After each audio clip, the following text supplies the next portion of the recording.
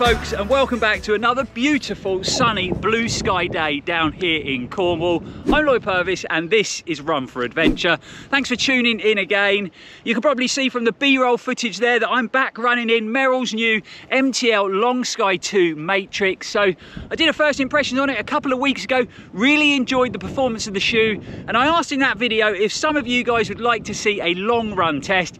Really positive about that. Lots of you said yes, so we're back out here today running in the Merrell shoe, and we're going to be doing a long run across the Towers. It's so good to be feeling the warmth of the sun again, and the Towers is looking pretty spectacular. So we're going to be heading across towards sort of Godrevy, towards the lighthouse. I'm not sure how far we're going to run. I had a sports massage yesterday. Sometimes my legs can feel quite heavy after a massage, so as we get running I'll have a better idea, but hopefully we'll get in about 14 to 15 miles, which will be a great test for this quite stripped back lightweight trail shoe. Also along the way we're going to answer some of your frequently asked questions on the channel, because we've been having some great questions from you guys. So like I said, we're going to head out, see how the legs feel, see how far we run, and we're going to answer lots of those questions. Let's get running.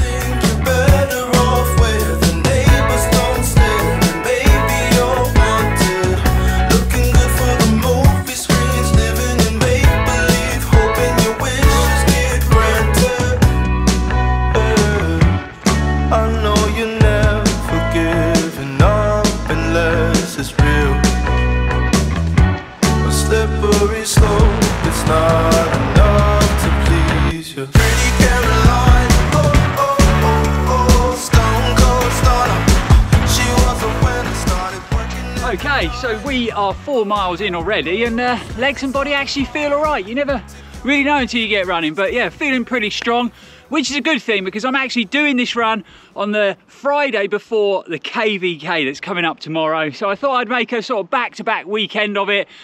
15 miles today and then a really challenging 15 miles tomorrow at the race with 1,000 meters of elevation. Actually, speaking of races, that kind of leads me on to the first question. So recently we uploaded a video showing you all the exciting races and the traveling plans we got for this year, and if you haven't checked that video out, it's definitely worth watching because it is going to be a wicked year for Run4Adventure, that's for sure. So in that video I announced that Liga has got a place in the CCC at UTMB, which is going to be her biggest challenge to date without a doubt.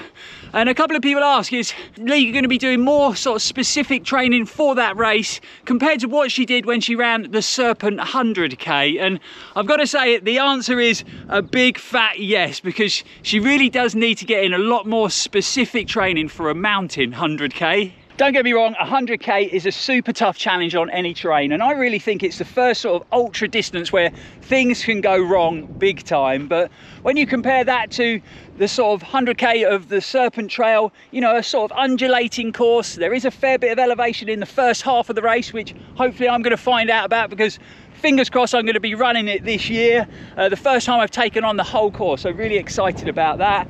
But then when you compare it to the CCC, that is a whole different ball game. So if you're not familiar with UTMB and the CCC, the race starts in Courmayeur, Italy, and then you go across to Switzerland, and then you come back to Chamonix in France and finish, hopefully, under that iconic finish line in front of the church in the centre square.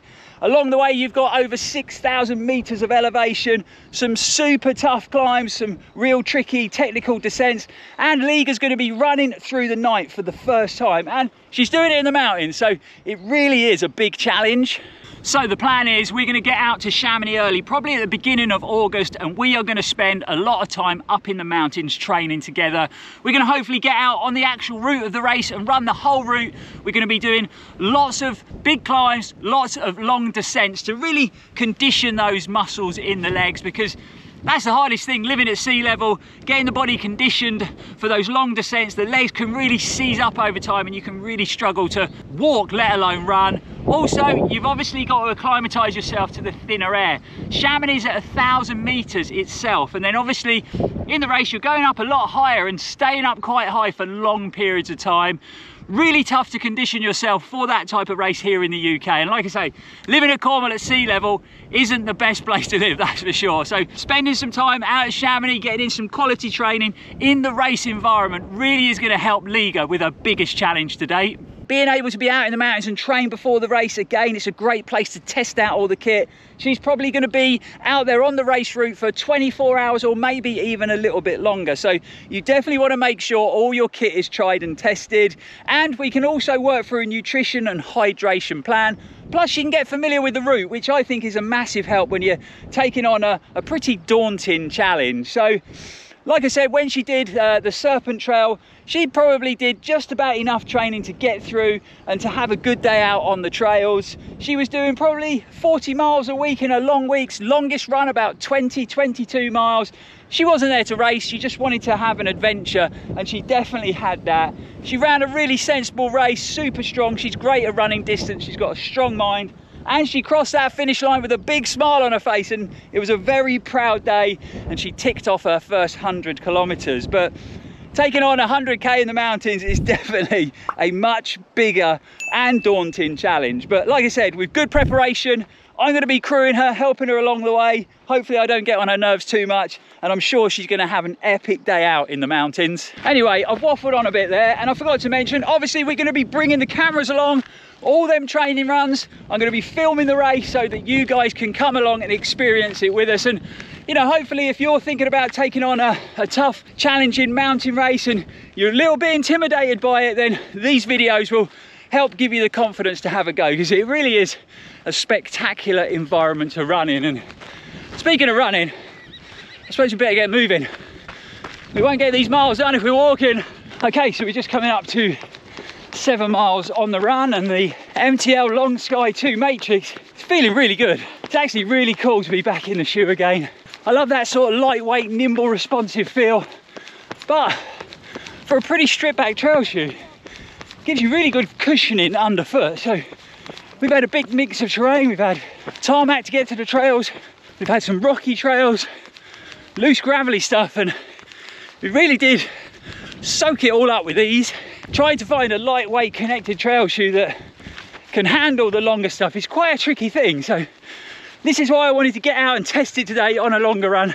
The only doubt I had after the first run was heel comfort, because that heel and ankle collar is pretty stripped back, and I felt towards the end of the run that maybe there was a little bit of irritation there. But so far so good today. So could have been just because it was the first run and it needed a bit of bedding in. So yeah, fingers crossed we won't have any problems or any issues with it later on.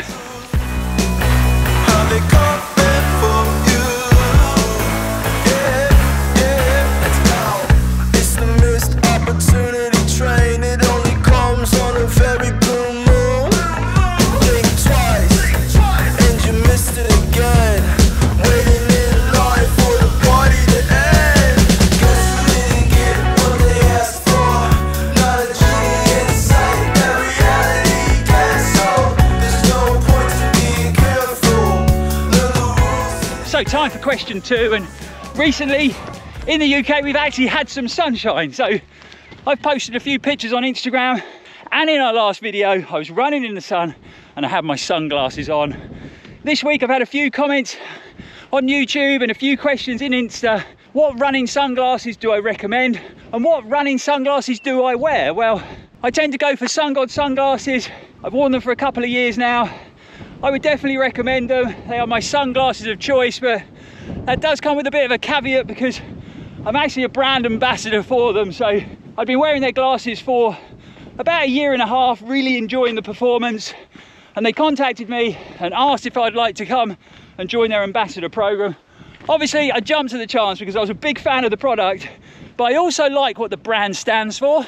So Sun God are actually a certified B Corp business, and they put lots of time and effort into being as sustainable as possible. So they do use lots of recycled materials in their sunglasses and their packaging, and they really do have some nice attention to details when it comes to sustainability. They also have a brilliant selection. So you've got performance driven sunglasses, you've got lifestyle sunglasses like I'm wearing today, lots of different models, lots of different styles. I tend to go for their lifestyle lifestyle sunglasses because one, they feel great and super comfy to run in, but they also look good when you're just wearing them casually. The other thing I really like is you can customize your sunglasses, so you can pick out the color of frames, the sort of finish on the frame, the logos and the lenses. So it really allows you to sort of put your own spin on the sunglasses you're buying. But you can also pick out the performance of the lenses that go in your sunglasses. So there's 4 to choose from. You've got standard, polarized, you've got 8KO, and then you've got their range topping 8KO polarized. I've actually got that lens in these sunglasses, first time I've ever used that lens, and all I can say is wow, the performance is amazing. Super clear, no glare, no reflection at all, you know, it really is impressive. I think it's worth paying that little bit extra for the level of performance it gives. So there you have it, folks. My running sunglasses of choice are Sun God, and like I've said before on the channel, if it's good enough for Courtney Dorwater and Tom Evans, then they are definitely good enough for me. So there's actually a link to Sun God's website in the description below. Definitely worth going and checking out if you're in the market for a new pair of sunglasses, or you just want to see what the guys are up to. But that's question number 2 answered. I think we better get running.